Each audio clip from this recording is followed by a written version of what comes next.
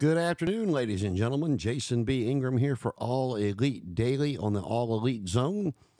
Coming at you on Monday, October the 21st. I'm telling you that because I'm not sure when this will get posted. So when I go over the wrestling history at the end, like I always do, you know what day I'm talking about.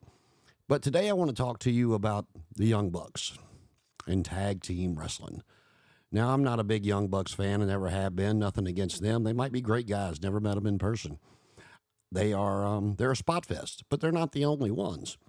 And for anybody that wants to come down on the Young Bucks and cheer that the Motor City Machine Guns are in WWE, I mean, I'm glad Saban and Shelley are getting their shot at the big time, but they're basically the same team. They have been for the past 20 years.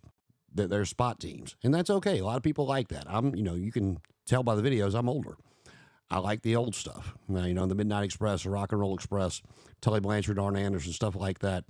I really like FTR, but, FTR does not mesh well with the Young Bucks, and I don't like their matches either. So, but the reason I'm talking about the Young Bucks today is everybody's giving them so much crap. And one thing I hate to see is, people jumping on Cornette's bandwagon. Now, I like Jim Cornette. I said I was a Midnight Express fan, but, he's got nicknames for just about everybody if you listen to his podcast. And you'll hear him call them the Cucamonga Kids. And, you got people that want to jump on there and start using these nicknames like they came up with them. Stop being a troll.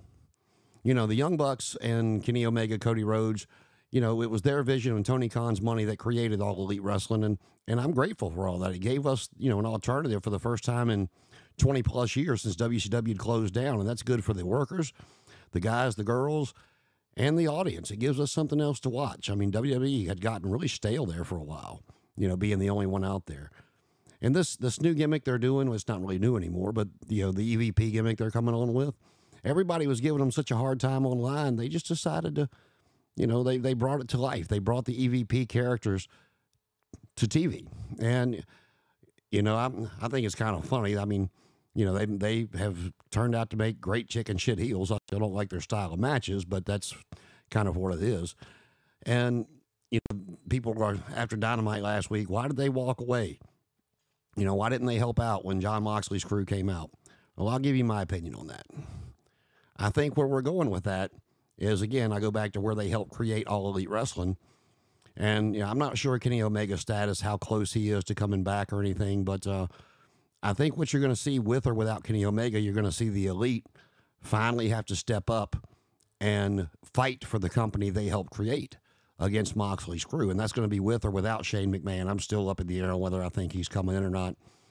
But, the Young Bucks, they do what they're supposed to do. I mean, they're part of what today's wrestling is. They've helped innovate along with teams like the Motor City Machine Guns, innovate to what we see today with the Lucha Brothers and stuff to that nature. Part of the match they had with Private Party. I mean, everybody raved about the cage match a few years ago with the Bucks and, the Lucha Brothers, and it was just a spot fest to me. Was it entertaining? Absolutely it was.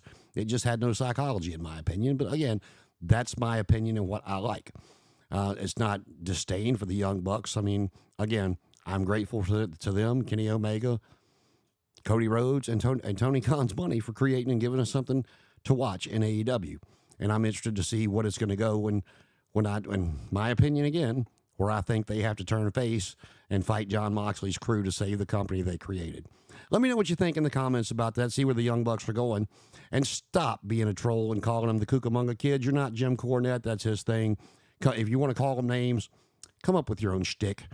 And today in pro wrestling history, and again, I don't memorize this stuff, so I do write it down, so I got to look away.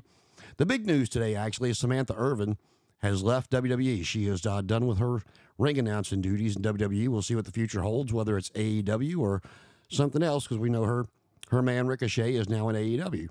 6 years ago today, Nick Aldis pinned Cody Rhodes at the 70th anniversary NWA show to regain the NWA World title.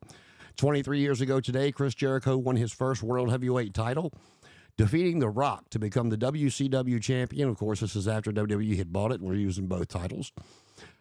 Jack and Jerry Briscoe, 41 years ago today in Richmond, Virginia, where I am at, defeated Jay Youngblood and Ricky Steamboat to become the new NWA World Tag Team Champions. 28 years ago today on Raw, another Monday, Triple H defeated the Wild Man Mark Marrow, or Johnny B. Bad, if you will, to become the Intercontinental Champion. 47 years ago tonight, Ric Flair and Ricky Steamboat had one of their epic battles before what we remember for the United States title in Charleston, South Carolina, and Ricky Steamboat came out on top.